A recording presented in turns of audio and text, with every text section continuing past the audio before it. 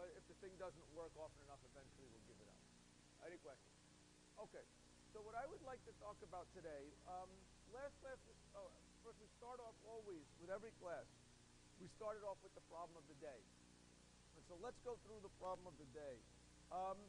The problem of the day, and when you turn in your problem of the day, it's important to me that you think about the problem beforehand. It's important to me you write something down. It is not important to me what you write down. Okay?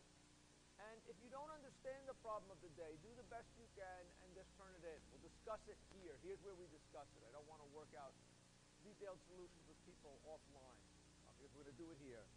So the problem has to do with something called the knapsack problem.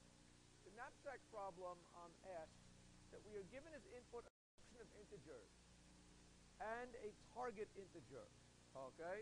And our goal is to find, is there a subset of those numbers which adds up just to the target? Where does this problem come from? Suppose you are working as a thief, okay, and you go and you break into somebody's house, okay, and you want to steal things and come out, okay? You walked into the house carrying a certain amount of, a backpack. The backpack has room for 100 pounds of things. You want to walk out of the house stealing as much stuff as possible. That means you want to find a way to put as many things into the house as into the knapsack as possible. Now, you can always come up with 100 pounds of things if you're willing to break them. Does everybody agree with that? That if I can break things into pieces or grind them up in a blender, it's easy for me to come out with 100 pounds of stuff.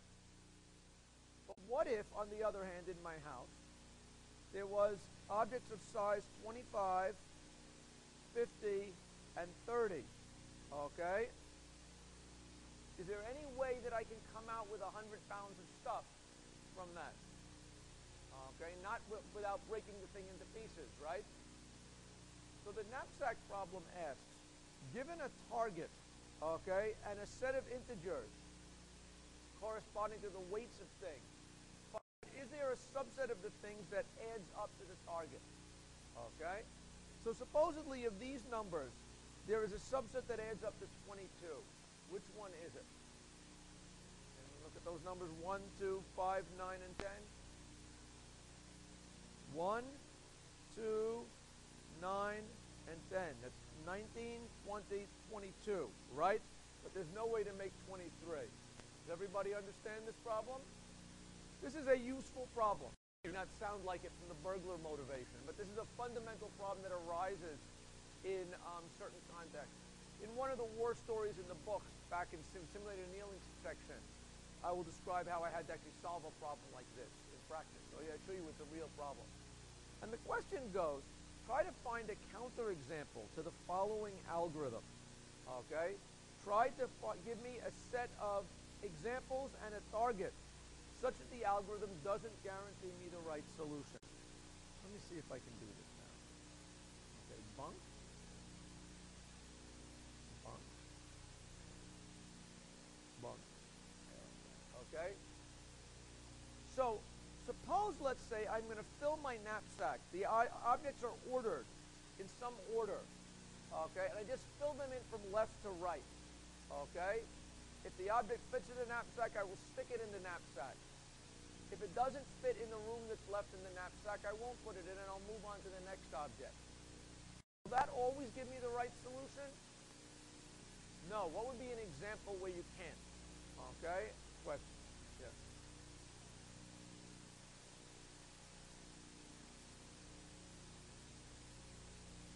So you're saying, what if the target size was, if it was 1, 2, and 3, and t was equal to 4? Does everybody see that I can, by picking 1 and 4, 3, I can, in fact, fill my knapsack? But if I stuff it in a left or right order, I'll take 1, I'll take 2, no room for 3, right? Does everybody see that? Okay? And the nice thing is, with that kind of a construction, I, in fact, kill the second heuristic also, because these elements happen to have been ordered from smallest to largest. Does everybody see that? So that can't be a correct algorithm. Okay? What about the final one, ordering the elements from largest to smallest? Is there an example that we can use to break that heuristic? Okay, we're filling it in from largest to smallest doesn't work. Okay, well, yes. 5, 4, 3, 2. And what's my target? T equals 10. These are now in decreasing order. Can I, in fact, fill my knapsack if I know what I'm doing? Yes, these will fill it. But what's going to happen? I go wrong when I load in number 4, right? Now I've got 9. I'm happy. I'm only one way from filling it, but I can't do it. Does everybody see that? Now, what would have happened if I just reversed the bad example for lowest to largest? That might have been another idea, right? 3, 2, 1, and a knapsack of 4. Would that work? Would that be a counterexample? The answer is no, because I would take the 3. 2 doesn't fit in there, right? So I discard it. Then I could pick up the 1, right? How do you see that? So all 3 of these algorithms are wrong. And the way that they're wrong is you found a counterexample to them. And once you start thinking about it, these counterexamples are not necessarily so hard to find, right? You should be brave enough to look for them when you propose an algorithm for this. Any questions about knapsack and why these are counterexamples or how you might find counterexamples? Okay? The other dirty fact is that this particular problem is another one of these problems where there is no algorithm known for. Okay? Depending on, under a certain set of assumptions. We'll talk a little bit more about that later in the course. Okay? So the fact that these didn't work is not as surprising. But what's important is to see that, how you would tell that they don't work and start to reason about it. Any questions? Okay, let's see if we can do this. Ding. Ding. Good. Okay. So let's now we've talked a little bit about algorithms and correctness. What I'd like to talk about today is how we start to analyze the efficiency of algorithms. Okay? And algorithm efficiency is what makes it possible for us to analyze algorithm and efficiency in a way that it survives changes in machines and programming languages and a lot of other things, is that we think about algorithms in what we would call an abstract model of computation. Okay? And this is a computation model we call the RAM model. Okay? RAM stands for Random Access Machine.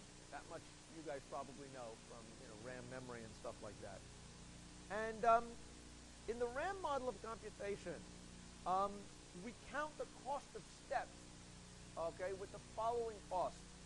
Any operation that you do, a plus, a minus, an equal sign, an if, a subroutine call, any basic elementary step in a program counts 1. It costs you 1 computron to do it. What is a computron? It's a unit of computation, okay? That's a main word I make up. You don't have to know about computrons, but it's 1 step, okay? Now, what is not 1 step are things that are loops or calls of subroutine, okay? What do I mean? If I have a loop that says 4i goes from 1 to 100, print out I. How many steps does that take? Printing out I takes 1 step, but the loop went around 100 times, right? Not fair to charge 1 computron for a loop, right? You have to pay 100 computrons if it goes around that way. Does that make sense? Okay? So we count the number of steps it would take if you were executing your program 1 step at a time. And a loop depends upon how many times it goes around. That's how many steps it takes. And in a subroutine call, it takes how much, the actual calling of the subroutine just takes 1 step.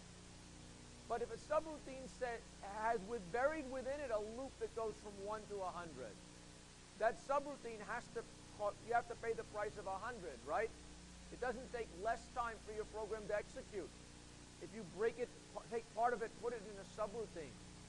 Okay, does that make sense to you? If we have a program of the form, here's our program. Okay, and here's a loop, and here's a subroutine call to a subroutine, and in that subroutine we have a loop. We don't pay a cost of 1 for this. What we really do when we subroutine is jump to this place and then execute this code, right? So we've got to count all the steps that get executed in there. Does that make sense? Does that sound fair? Okay. Any questions? Let's try if we can do this again. Bunk. Bunk. Bunk. Bunk. Bunk.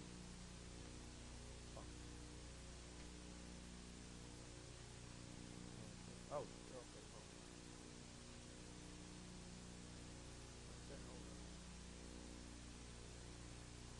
Good.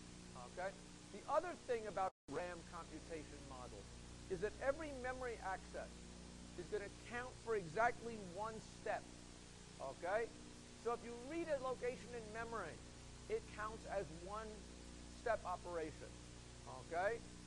So the variable, say y equals x, well, accessing that memory x, to copy it out, that costs us 1 step. Any questions? Okay? And the total amount of time that we use in the algorithm is equal to basically the total number of steps, total number of computrons we spend. Any questions about it? So this is what we call the RAM model of computation. And in many ways, these assumptions are not completely right. Okay? Is it true that in a modern computer, every memory access takes 1 step? Who here says no? Why doesn't it take 1 step? Right, if your data happens to be sitting on a hard disk, how much time does it take? Time for the disk to spin around and grind, right? And what if you have cache memory? You guys have fancy computers these days. They have caches and like that. And depending upon whether the data is sitting in cache or in memory, it's not quite 1 step, okay? So that's not completely true. Is it completely true that every operation on a computer takes the same amount of time? Does it take as much time to multiply 2 numbers as to add them?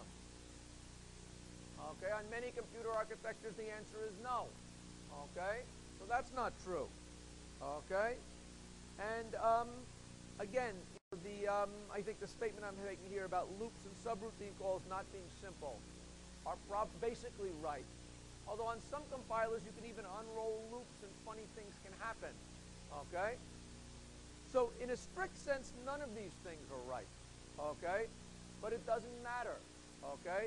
Because this is a pretty accurate model of how a computer works, okay? It's accurate enough that it gives us something to reason about without worrying about the details of, modern computers. Like, I'm an old man, I started analyzing algorithms before there was cache memory.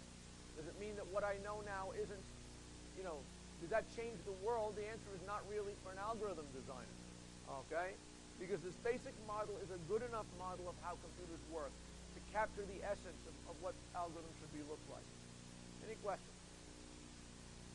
So one point I'd like to make is that this is a model is useful and incorrect in the same way that the Earth is flat model is useful but incorrect. How many people here think the Earth is flat? 1. Okay, 2. Okay? Most people, some people don't, okay? Actually, no one, okay? So it looks like we have a bunch of flat earthers here, okay? Actually, we know that the Earth is round. On the other hand, for a lot of things that you think about in the course of a day or on the scale that you're working at, the fact that the Earth is round doesn't matter, okay? If you're buying a piece of furniture, you buy a table, you don't look at the bottom of the legs to see if the landing point for the legs is rounded, so that when you put it on the round Earth, okay, it's going to fit net comfortably against the floor. That level of detail is irrelevant to you on that scale. And likewise, the RAM model captures all that is interesting, okay, about algorithms to the point where you can reason about them. Any questions about that? Okay, so from this point on, we now believe in the RAM model. Okay, any questions? Okay, so what we're going to be talking about when we talk about how much time an algorithm takes, we're going to worry about what we call the worst case complexity. And that's going to be our primary thing we're going to be thinking about.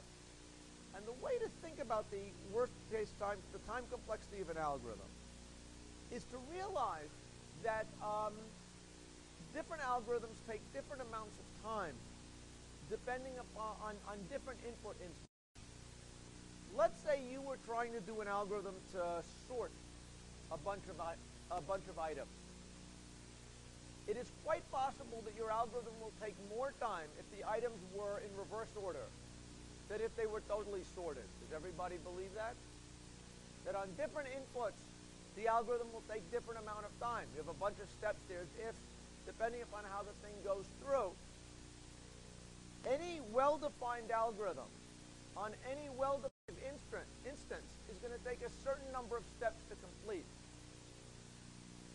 So let's think of the world as being a graph where on this axis we have the size of the problem, how many elements there are to sort. One problem, item, 2 items, 3 items, 4 items, dot, dot, dot.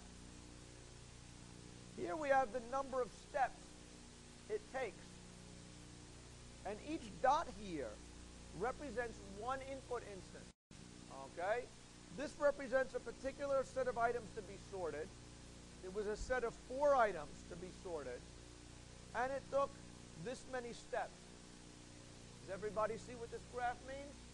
Any questions about what the graph means? Each dot represents on one of the possible inputs. Okay? How many steps it took. Okay? Where the x value is how many items were in the input example. Right? Any questions? We would expect as the problems get larger, the algorithm is going to take more time. That certainly makes sense, right?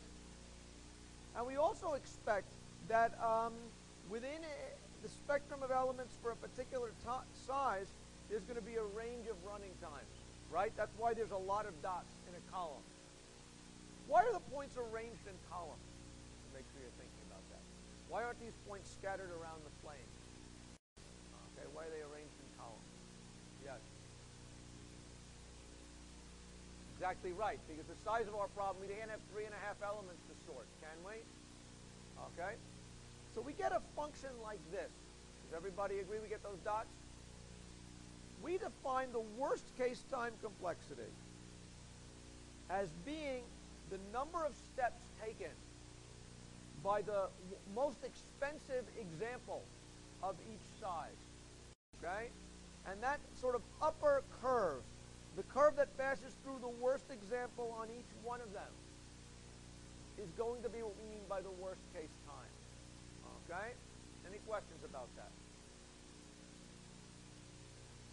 We could also talk about other things. Okay? We could be taking a look at the best case time. Okay? The best case time would be the curve that goes through the example on which it is fastest on. Why might we be interested in an algorithm that is good, has good best case time? Anyone think of a reason? Maybe if you give a lot of demos, right? You want to show somebody how fast your program is. The best case is fast, that's what you show it on, right? Okay, so that's not a good thing to think about. Perhaps in practice, you might think, a better thing to think about is the average case time. How much time does the algorithm usually take?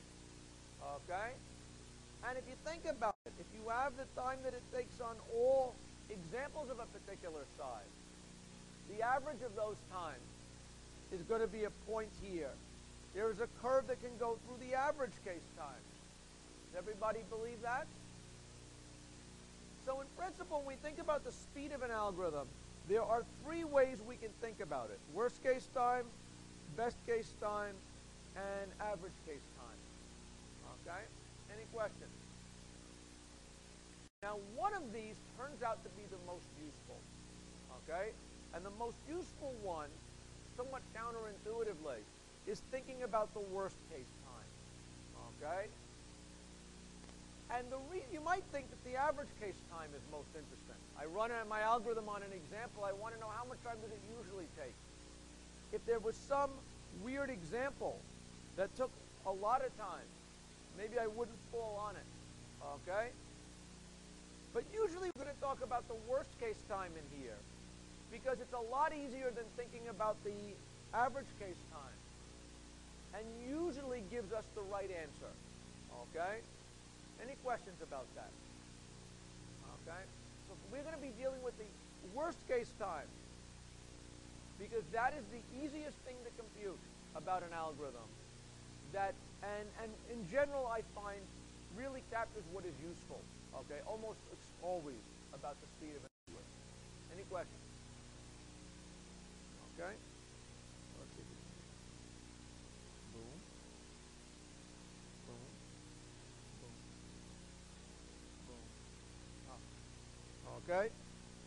So the important thing about best, worst, and average case is, and this is sort of a critical thing that's going to connect to everything, is that whether we are talking about best case or worst case or average case, we are talking about a function that is a function of time, where y is time and x is size. It's a mathematical function, okay, where time is a function of the size of the input instance. Okay? Any questions? People get that idea? Okay. Let's try that again.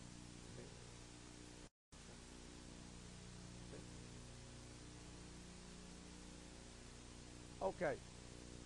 So we're going to be working in here a lot with this idea of best, about basically worst case time. And that worst case time, we said, was a function where it's a function of the sizes of input, 1, 2, 3, 4, dot, dot, dot. And it's going to measure how much time it takes in the worst case. What I can tell you in any real program, if we're counting how many steps it takes in the worst case, what you get is a very weird function. This is supposed to show you what the worst case function running time is as a function of n. It is a function that tends to have a lot of wiggles, goes up and down and things like that. Because it depends upon weirdnesses of your exact algorithm. Does that kind of make sense? That somehow algorithms is if statements, how many, you have if statements, and depending on what the condition is, if it's a perfect power of 2, it might be a little bit different. Okay? If we actually analyzed algorithms, so we thought about counting exactly how many steps the algorithm took in the worst case. Let's say that for a particular version of insertion sort, the running time in the worst case took 173, 6, n squared plus 246, okay, n plus 392, okay? In principle, for any algorithm, there is, when you count the number of steps, an exact function governing how many steps it will take, okay? But it is probably going to be a messy algorithm, a messy function, and very complicated to work with. So the way that we're going to avoid talking about individual intricate functions is that we are instead going to talk about upper bounds and lower bounds to functions. We're going to try to think about the worst case time an algorithm takes, not by working out exactly how many steps it takes as a function of n, but by arguing a simple upper bound, okay, on the number of steps it takes. That, I claim, is going to be the level of granularity that we can think about algorithms, okay, that will be useful. Any questions? So we are going to be talking in here about the idea of upper and lower bounds on the running time, okay, expressed using the asymptotic or big O notation. And this is where the big O comes in. Any questions about our reading so far? I recognize some of this may sound simple, okay, and some of this you may have heard before, okay? But I want to make sure we're not missing any steps here, or where the big O comes in, or why the big O is coming in, okay? Any questions? So we work with the big O to keep our life simple, okay? And that's the way we have to think about that. Any questions? Okay? One thing which I'll mention now is that when we talk about upper and lower bounds, we're interested in the complexity of algorithms as n gets large. We are not interested in what happens when n is small. If you look at where I drew my upper and lower bound lines here, there was a place where my upper bound line, where I exceeded my upper bound line for small values of n. I don't really care about small values of n. If I have a sorting algorithm that I want to be fast, if you tell me my algorithm is slow for 3 examples, for sorting 3 elements, but fast for sorting large numbers of elements, I don't really care about 3 elements. Does everybody agree with that? The dumbest possible sort on 3 elements is going to be fast, right? Because 3 is a small number. We are going to be interested in proving upper and lower bounds on the speed of our algorithm in a gross sense for large values of n. And that is how we will reason about them. Okay. Let's see if we can do this. Monk.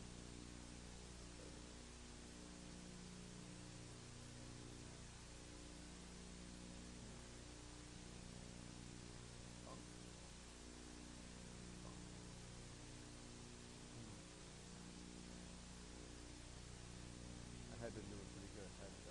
Yeah. Okay.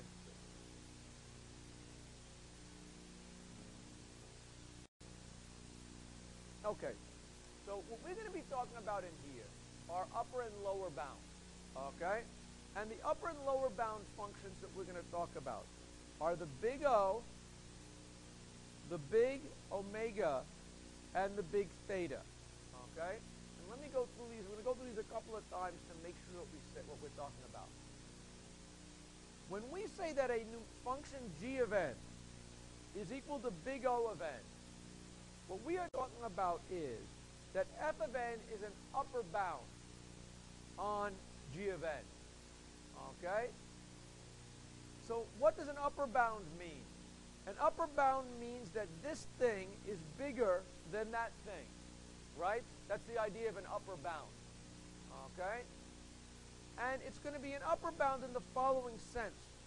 We're going to say that there is some constant, 2, 4, 100, 1,000,000, some constant, such that when we multiply it by this number, this thing is bigger than this for large enough n. That's what we mean by an upper bound. Any questions? Yes, good question. Let's say g of n is the running time of Skiena sort. It's a new algorithm. Okay? Let's say f of n is n squared. What does that mean in some sense? It means that the worst case running time of Skiena sort is going to always be less than some constant, maybe 1,000,000 times n squared. That's what it means by an upper bound. Okay? Any questions about that? If we look at okay, let me go through these again, these one by one, and then we'll look at some pictures here.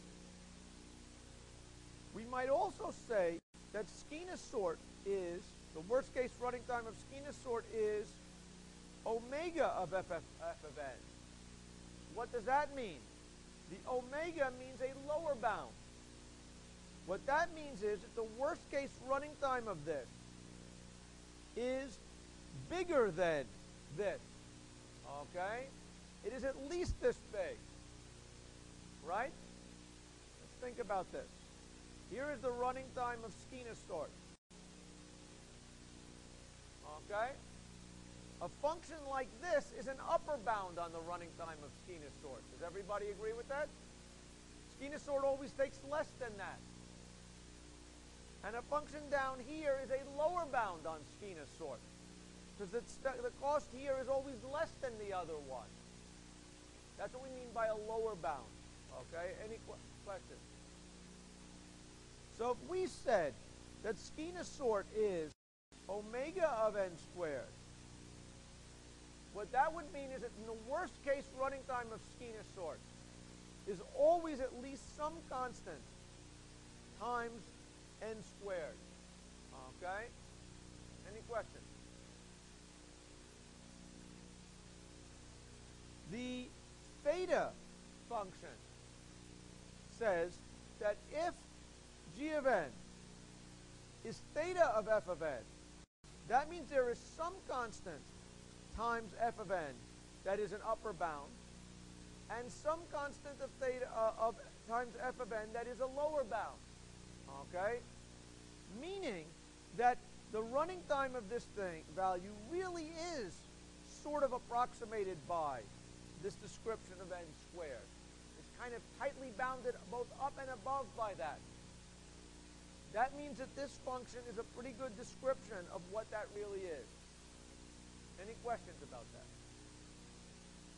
Okay? Any questions? Let's take another look. Bunk. Bunk. Bunk.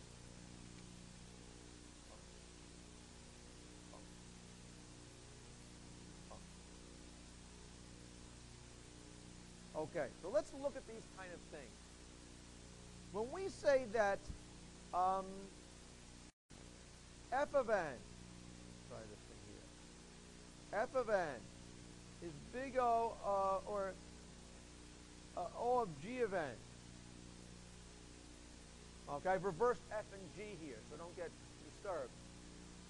Here I'm saying here is f of n. This thing is growing like that, right?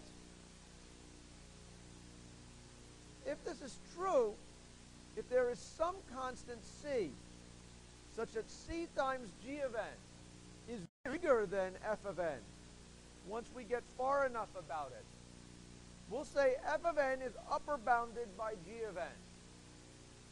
Any questions about that? Okay? Note, we don't care about what happened at small values. We don't really care about what that constant is. Okay? It just has to be big enough to drive c times g of n bigger than f of n. Okay? But any one that is big enough will do it. Okay? Any questions? 1,000,000 is a constant. 2,000,000 is a constant. Infinity is not a constant. Okay? Any questions?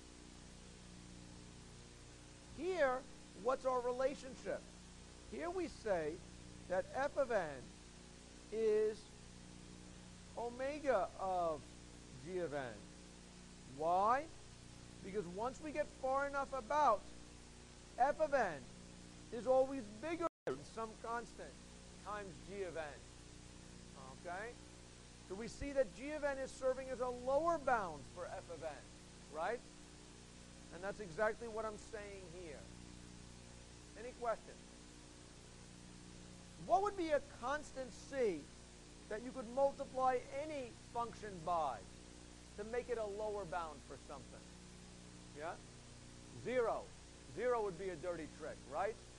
0 times any function is going to be a chunk, right? So we don't let you use 0, okay? But we let you use 0.00000000001, okay? If you can multiply a function times 0.00000000001, and it is always smaller than this, then this relation holds. Okay? Any questions about that? Okay? But it has to hold for arbitrarily large n. Okay? Any questions? In the final case where we say that f of n, that f sub n is equal to theta of g of n. Here we have a world where there is some constant, c1 times gn, that is bigger than f of n, and some constant times c2 times gn that is smaller. Which is bigger, the constant c1 or constant c2? c1 has to be bigger, right? It has to be a big enough number to always drive us above f of n. Maybe 1,000,000. And c2 has to be a small enough constant that's still bigger than 0 that drives us below it. Maybe 1 over 1,000,000. That's a good, okay? Depending upon what these functions are, that may or may not be possible. Any questions? Okay? We'll work out an example in a minute. So,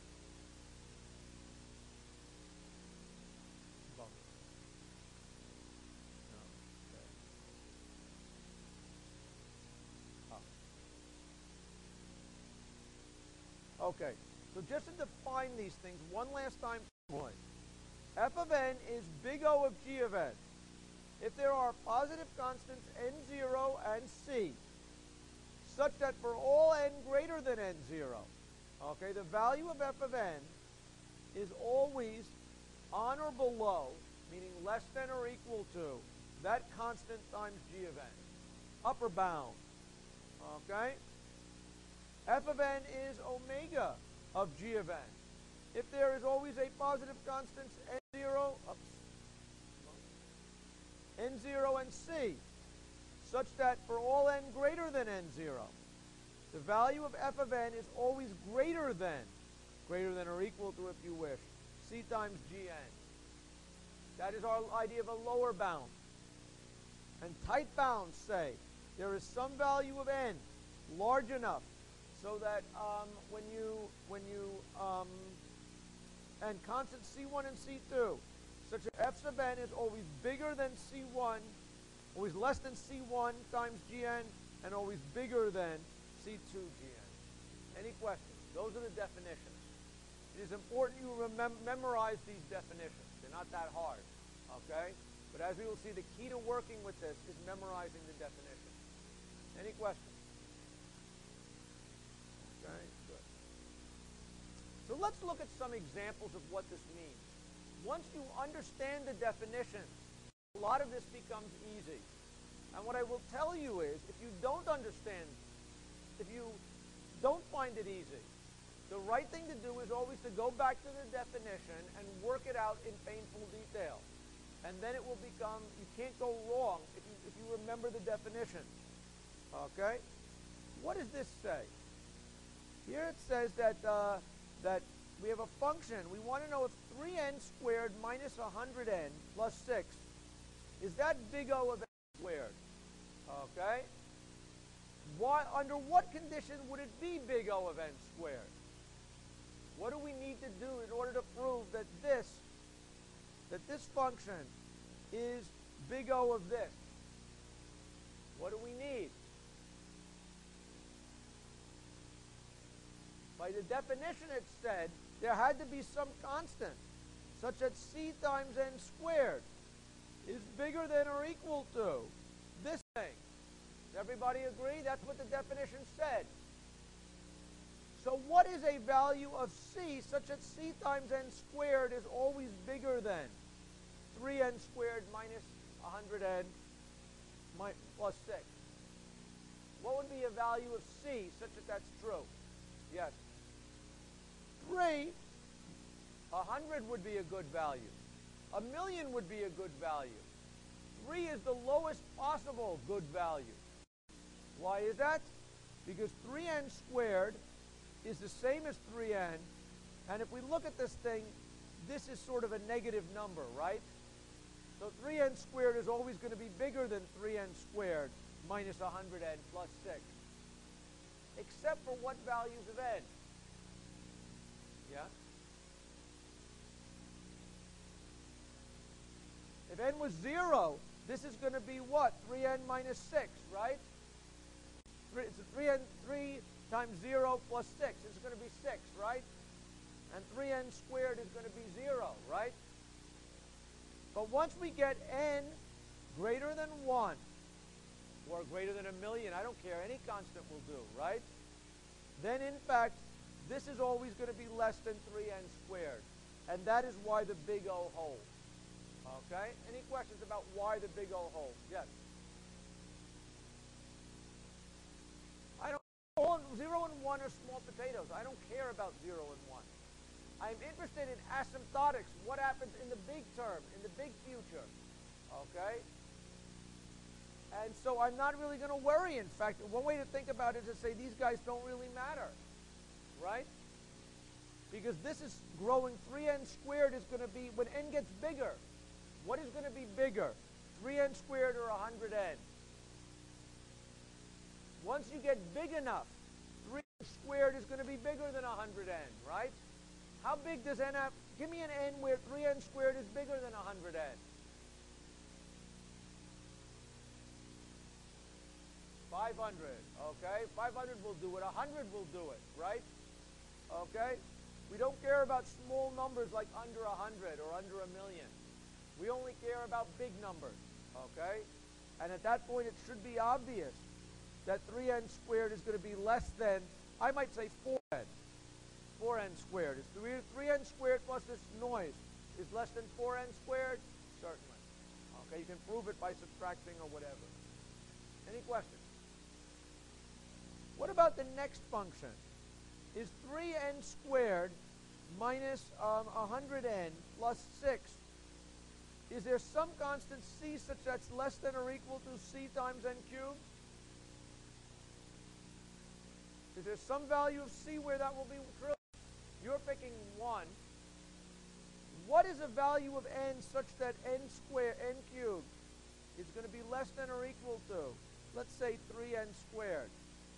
What value of n is it such that 3n squared will be less than n cubed? Yeah? By the time you cut it at 3, 3 looks like where there's equality, right? 3 times 3 squared is equal to 3 cubed. Does everybody agree with that? So there's a tie at n equals 3. What's going to happen at n equals 4? Who's going to get bigger? 3 times 4 times 4 versus 4 times 4 times 4, right? So you're falling behind. And as n gets larger, this guy's going to fall further and further behind. Does everybody agree with that? So certainly for the value of c equals 1 and n0 equals 3, this will work. Or you could use a constant of 0.001 times n cubed. And there will eventually be a value of n such that this is going to be bigger than that, right? Does everybody agree with that? What would be the value of n where 0.01 n cubed is going to start to beat 3n squared? 1,000 times that, I guess that's 1 over 100, right? By the time you get to 1,000, this is going to be 1,000 times 10,000. Wait. Oh, this is going to be 1,000 times 10,000. Anyway, it should be, I think by the time you get to 1,000, it should be clear that that's there. Any questions about that? Like, want me to do? Well, okay, we'll deal with later. I'm saying it's big O is true. The question is this true? And the answer is it is true. Okay, is n cubed an upper bound to this thing? The answer is yes, right? Is n to the 4th an upper bound to this thing? Yes. Is 2 to the n, an even faster growing function, an upper bound to this thing? The answer is going to turn out to be yes, right? What about the other example? 3n squared minus 100 plus 6. Is there some value times n such that 3n squared is always less than a constant times n? Is there any constant big enough such that that's always going to be true? Let's think about it. I say it's 1,000,000. 1,000,000 n is going to do it, right? 1,000,000 n is always greater than or equal to 3n squared. Can that possibly be true? No, because we can cancel the n's. By the time n gets bigger than 1,000,000 over 3, that's when equality is, right?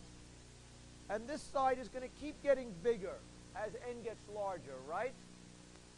No matter what constant I pick this thing, okay, there is no constant big enough such that c times this is going to be bigger than that, right?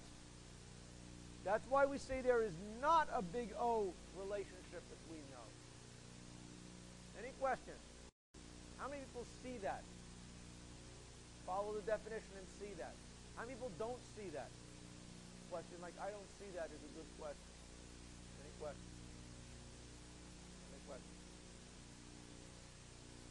So the last part is saying we want to say that if there is a big O relationship between 3n squared, if big O, 3n squared is big O of n, what does that definition mean? We go to the definition. The definition says this is true if and only if there exists a constant c such that 3n squared is less than or equal to c times n, okay, for n greater than some n naught, right? That's what the definition of big O was. Remember I had that on a previous slide? So this statement is going to be true if there exists such a constant, and false if there does not exist a constant. And the reasoning here is no matter how big I pick C, once you pick C, I can drive a value of n big enough so that C times n cannot compete with n times. Let's get rid of this just to make it easier. Is there a value, if n, once you pick C, you tell me it's a billion or a Google, right? Google's a big number, right? Before it was a search engine, it was a very big number, okay? No matter what that is, once you have n is larger than that constant, C times n is going to be smaller than n squared. Does everybody agree with that? And therefore this cannot be true. That is why this expression does not hold.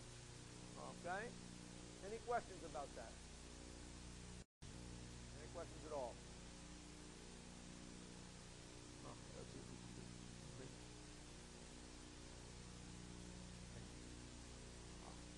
Okay?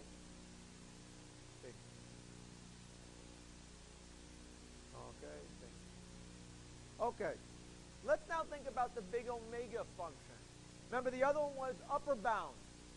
Here we are talking about lower bound. Is 3n squared plus this the small change, is that bigger than a constant times n squared? Is there, if so, then what are we saying? We're going to say that 3n squared. We're asking the question, is it true that 3n squared, okay, is it less than, is it greater than or equal to some constant times n squared, okay?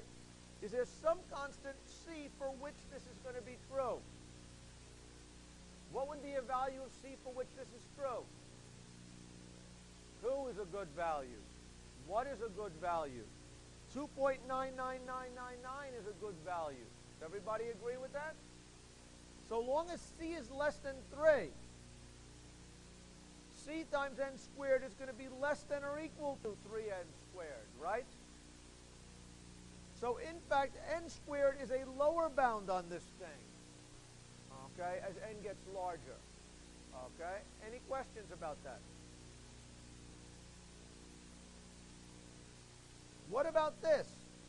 Is it possible that there is some constant 3c such that 3n squared is bigger than or equal to c times n cubed?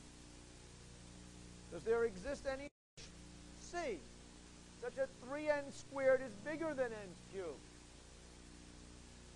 Okay? If it's going to work, we're going to need a small value of c, right? Let's say c was 0.001. Okay? At what point does an n, does 0.001 n cubed start to be bigger than 3n squared? What value of n will make this side bigger than that? 3,000. You see that? Because now when we get to 3,000, there is equality, right? And then, when we do 3001, this is going to be 3 times 1001 times 1001 squared. And this is going to be 1,000 times 3001 squared. For larger values of n, this side is going to start to beat the other side, right? And that's why this is a not satisfy the omega. Any questions about that? Okay. What about the last one? Is there any value of c such that c times n is less than or equal to 3n squared. Can anybody come up with a value of c such that this side's going to be smaller than that? What would be a value of c such that this expression is always true? 1. That seems like a good value. Does everybody agree with that? Is 3n squared bigger than n? Darn right. Okay? Any questions about that? Do people see that? I'm not sure if people are staring because they're bored or they're tired. Okay? But it should be clear. Yes? Okay, so I have been ignoring this minus 100n and 6. Okay? That is partially out of experience and partially out of laziness. Let's say I'm not going to ignore it. Okay? Let's now be careful here and do this right. Okay? 3n squared minus 100n plus 6. Is this always going to be greater than or equal to c times n for n greater than n naught? That's the other part. I don't care about small values of n, right? So for n equals to 1, this 100n minus 100n is a big punishment, right? If we had n equals 1, this is going to be 3, this is going to be minus 100 plus 6. This is negative, right?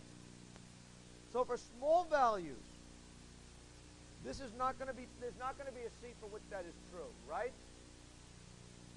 But suppose I set c equal to 1. Is there some value of n where, beyond which, this side is always going to be bigger than n? Okay? Let's figure out what that is. We can say, well, where are they going to be equal? They will be equal when 3n squared minus 100n plus 6 is equal to n, right? What is the point where that is? If we add 100n to both sides, what do we get? 101n here minus 6. The moment 3n squared is bigger than 101n minus 6, isn't this side going to be bigger than that side? People see what I'm doing? I'm trying to find the place where they're equal. Let's put it this way. We have my daughter, okay, who's now 6 years old, was born the same day as, an elephant. Okay, elephant babies are probably born very small. I know there's really cool elephants. But let's say elephant babies when they're born are a speck of dust. Okay? We know elephants grow fast, right? Because they get very big, right? Eventually, the elephant is going to grow and get taller than my daughter, right? And she's going to stay taller than my daughter because elephants grow faster than people do, right? So if you figure out where they are equal, that is the point. They're going to sort of be the case where if I start out shorter than you, and we're growing, but I'm growing slowly, and you are growing like gangbusters, there will be a point where we are equal, right? And then if we keep going, I'm going to keep falling smaller, falling further and further behind you, right? The place where they are equal is this n naught, okay? And we say that beyond that, I am always losing. That is the kind of reasoning we're doing. Any questions about that? Does that make sense? Any other questions?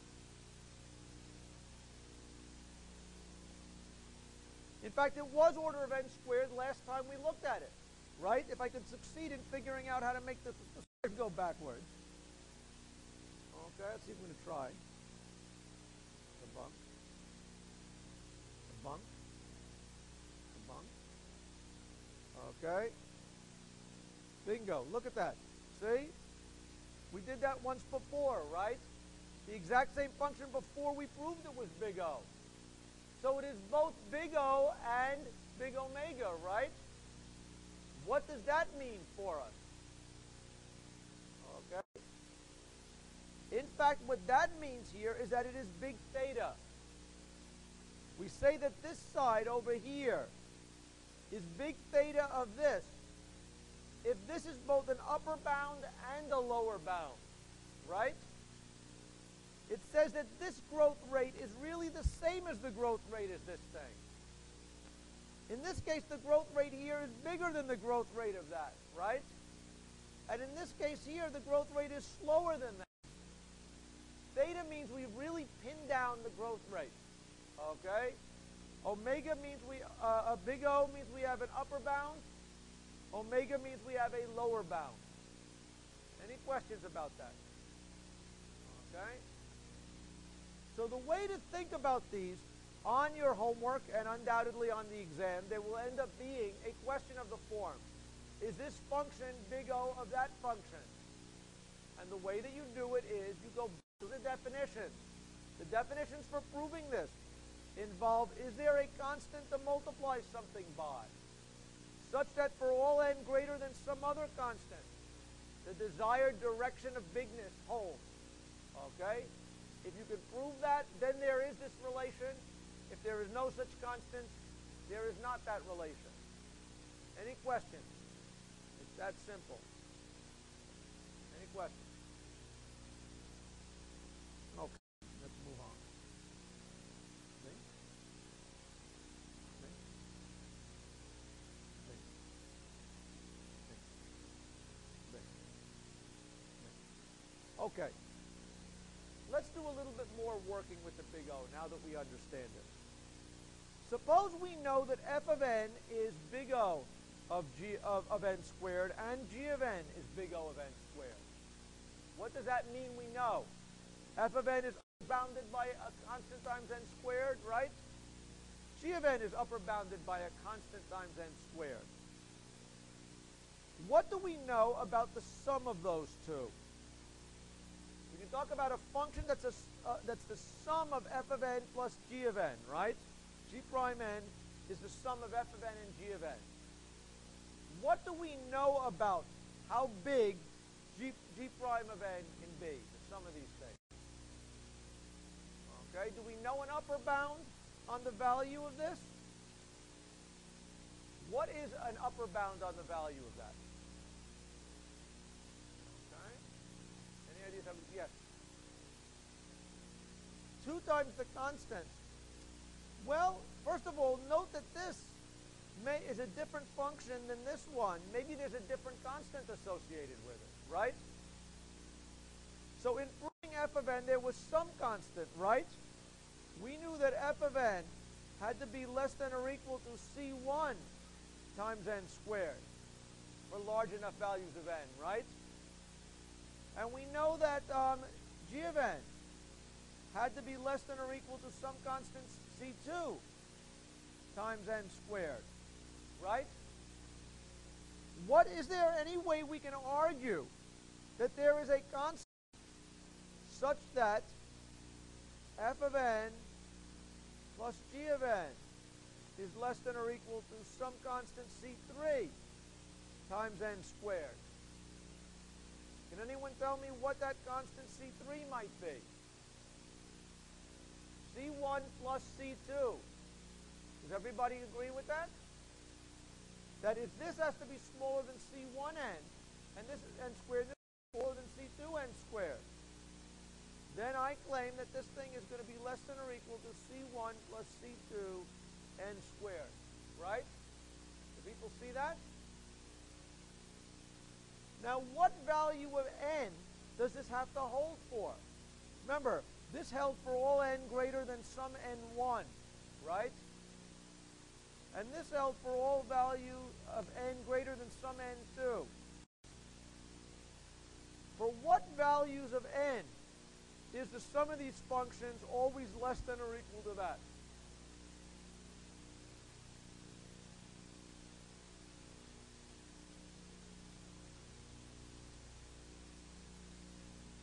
N1 less than, so what value of n can we guarantee this relation holds? I claim so long as n is greater than the bigger of the two limits, right? This applied once we got better than past n1.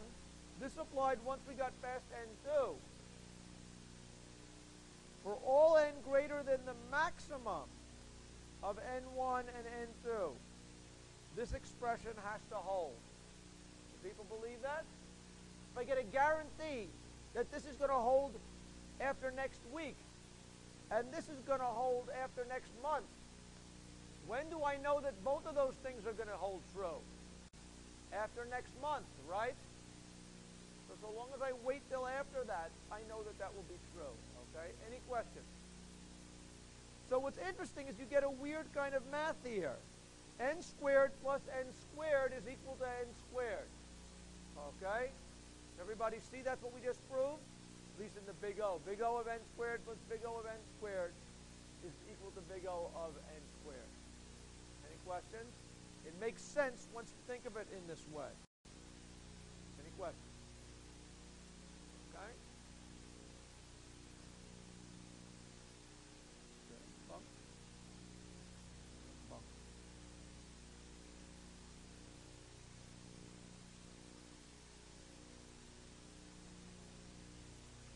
Okay? Let's look at some other properties of this big O thing. Suppose I have a function, big O. Let's now think about what multiplication and the big O means. Okay? Suppose I have some function that's a constant times another function. So C is a constant. What do I know about let's say C was 117, and f of n is a function. Do I know that big O of 117 times f of n is big O of f of n? Is there, suppose C is a constant. Is it always true that if C times f of n is less than or equal to some big constant times f of n? Can anyone suggest a value of, let's say that this is d. What is a value of d such that this is going to be true? C plus 1. Does everybody agree with that?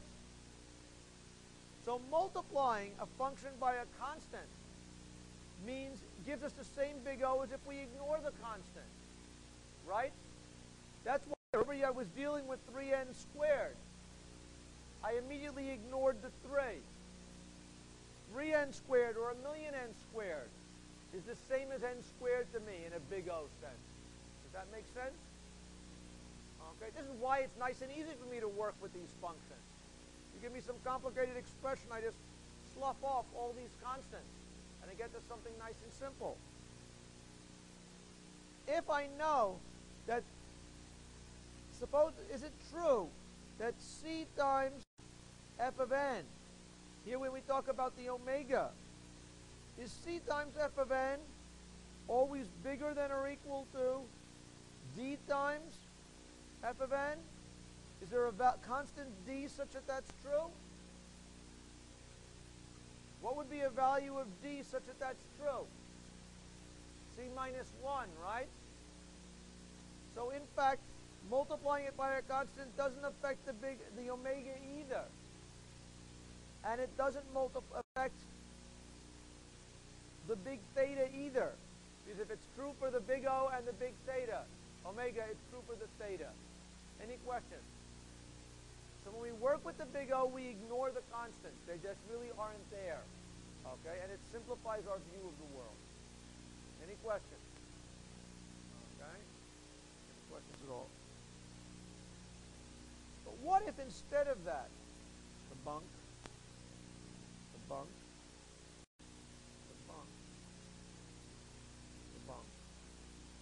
we multiply it by a function?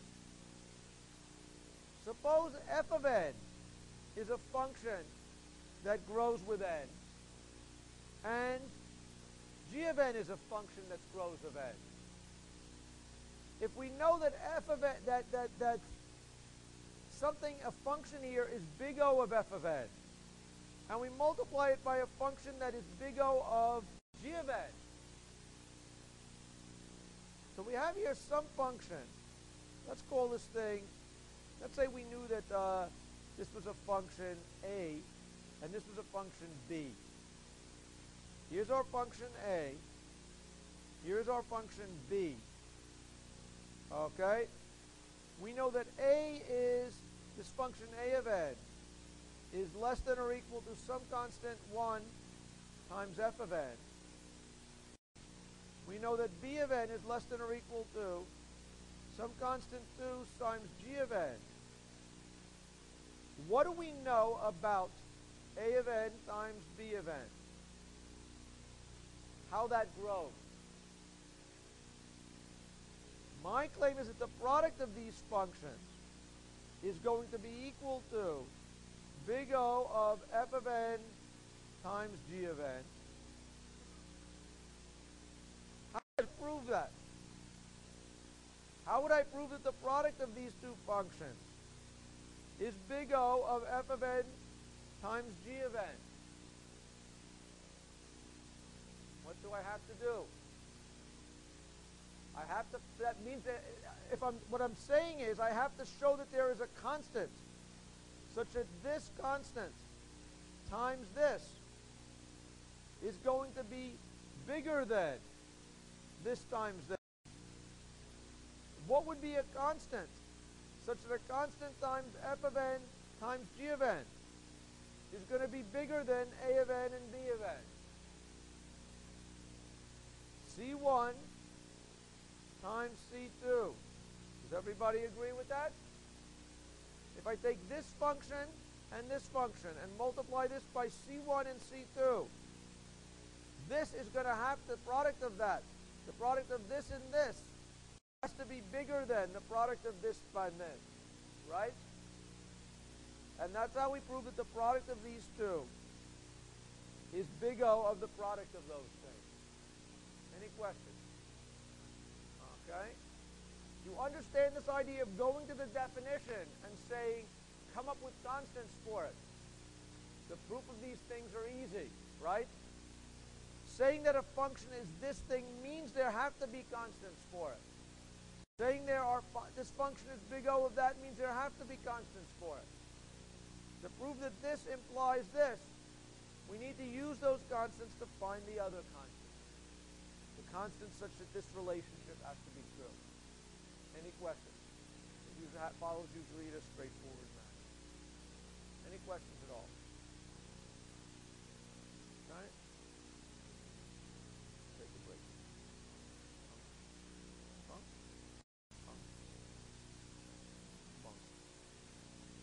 Okay? Why do we care about the big O? Okay? I have been still giving you now we've talked about the mathematics of this big O notation. This is any mathematics or algebra you have to deal with the way you have dealt with everything else in your schooling. But why is it that as an algorithms person, I am going to be content with these relatively crude levels of upper and bounds given by, by big O functions? The reason is going to be shown by this table. What is this table?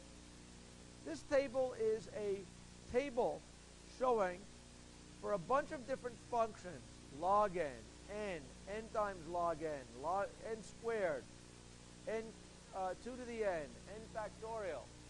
These are all functions that grow with n. Does everybody agree? These are values of n that are getting bigger. 10, 20, 30, 50, 100, 1,000, 10,000, and so on. Suppose you have an algorithm that takes 1 microsecond per computron, per step. And your algorithm, in the worst case, is going to take n steps. If you know that it takes 1 microsecond per step, and you know that it's going to be taking n steps, that means it's going to take 10 microseconds, okay, to do an instance of size 10. 20 microseconds to do an instance of size 20. Do people see what I mean? Okay, and if it's not clear, I'd like to see a hand. Okay? This table is showing us that if you assume each step on a computer takes a very small amount, I don't know if I had nanoseconds or maybe it was nanoseconds, okay? And our algorithm took the worst case time, was to solve a, for instance, of size n was n nanoseconds. The column here is showing us how many seconds does it take as n gets larger. Do people see what this table is plotting? It should be clear that for all of these functions, as n gets larger, it takes more time, right? The bigger the problem is, the harder it is to solve. The more time it takes. But what's interesting is, if you look at these times, there turns out to be a value of n which is pretty sharp between the difference between where your program might want to wait for it and where it wouldn't.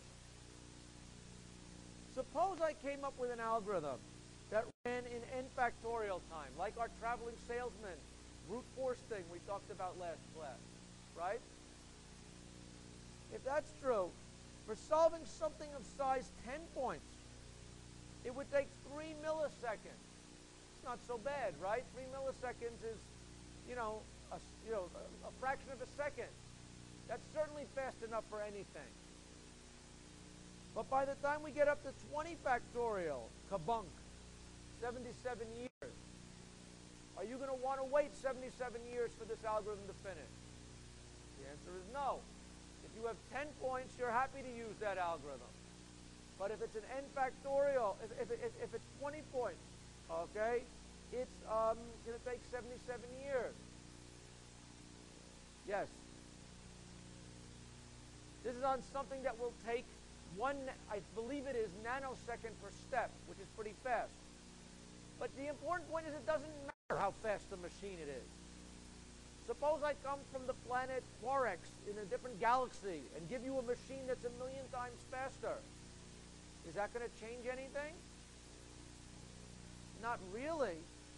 Instead, it will take for size, if I give you a machine that's 1,000,000 times faster, for size 20, it will take 77 over 1,000,000 years.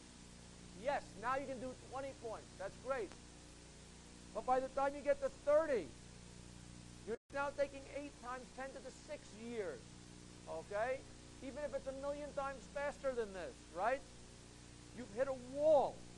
And that wall is here. Small values of n, beyond which it is hopeless. Okay? Any questions? What about if we give an algorithm that runs in 2 to the n time, of which there are a lot of algorithms that run in 2 to the n time?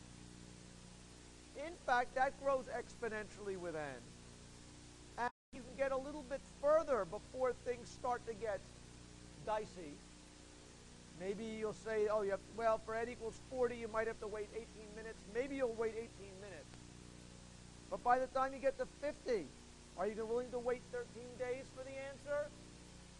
Maybe. But by the time you get to n equals 100, you're not willing to wait 10 to the 13th years, right?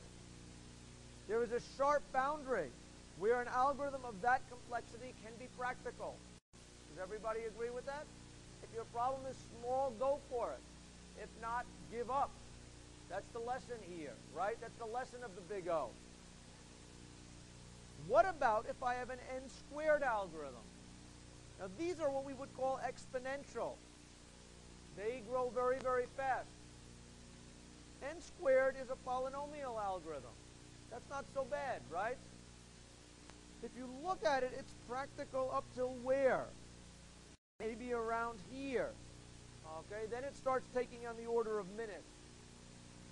So if I gave you an input of size 1,000,000 items, maybe you could get away with n squared algorithm, right? But I'll be darned, you're certainly not going to be able to get rid of something much bigger than that, right? Because you start to hit a wall where it's taking days and years fairly quickly, right? If I gave you a linear algorithm, order n, well, even if you took something of size 1 billion, it's still only taking a second, right? What's an example of a linear algorithm? Something that counts. 1, 2, 3, 4, 5, 6, 7. It's counting from 1 to n. Okay? That kind of a job, you can count a computer, this computer could count up to 1 billion in a second. That's faster than I can do it. And it's reasonable, right? Even for functions in between n and n log n. n and n squared, something we'll talk about called n log n. You can potentially do it up to problems of size 1 billion or so. So we're going to be looking for algorithms whose running times are down here, because then you can hope to do it on very, very large instances. And if we can't find one, we're going to look for one that's over here, so you can do it on moderately large instances. And if not, we're going to surrender, knowing that it's going to be exponential on anything, exponential and impossible for anything of any size. Any questions? Any questions of this? So think about it, do the problem of the day for next class, and I'll see you guys next time. Thank you.